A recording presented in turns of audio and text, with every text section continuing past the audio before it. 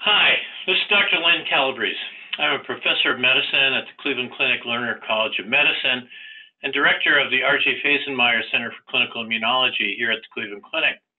We'll be discussing Secukinumab demonstrates a consistent safety profile with up to 5 years treatment in patients with psoriatic arthritis and moderate to severe plaque psoriasis.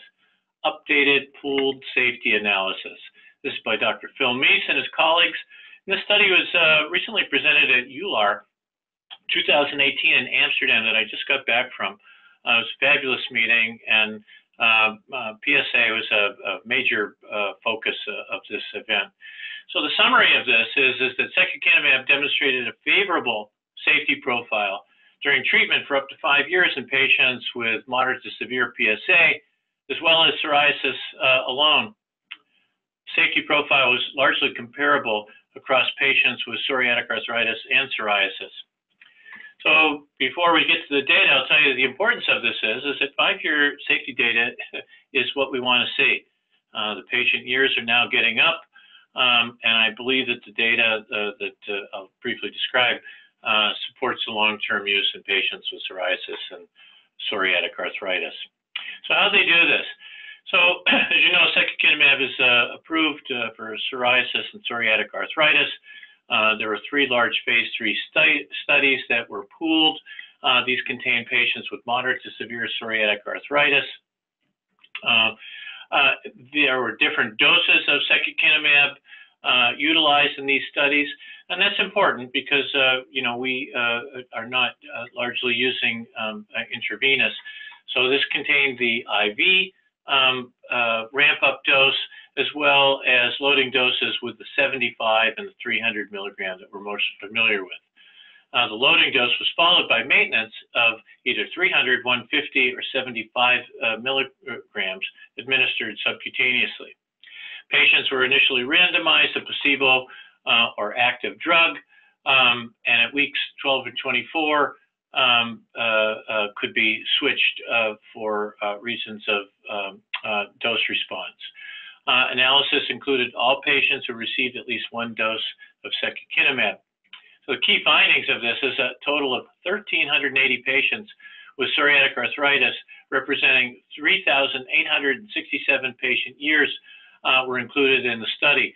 It also included 5,000 patients with psoriasis, representing 10,417 patient years. And that is what I always look at as the benchmark of a safety study. So we're getting up into 5 figures.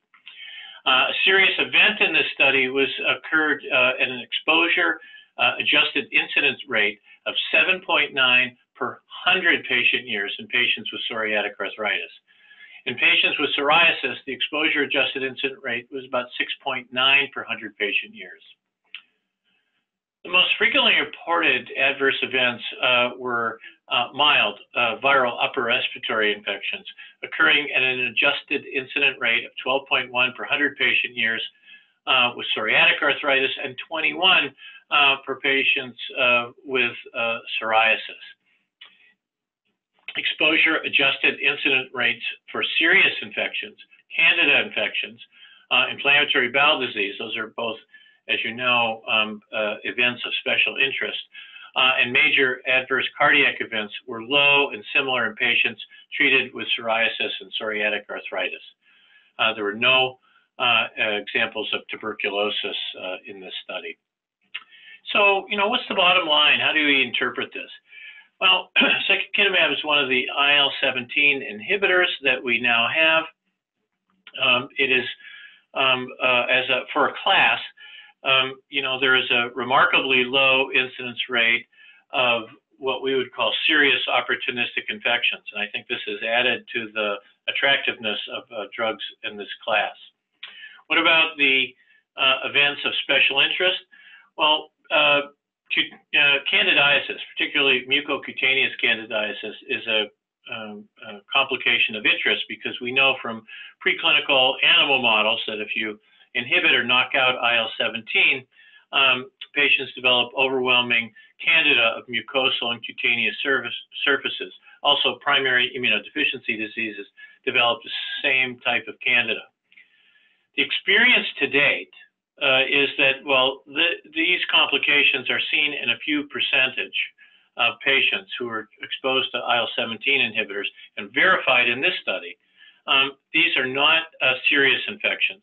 They're certainly not disseminated candidiasis, something that is really not seen within the scope of these trials. The serious infection rate overall is in the realm of other biologic agents, so there's no surprises there.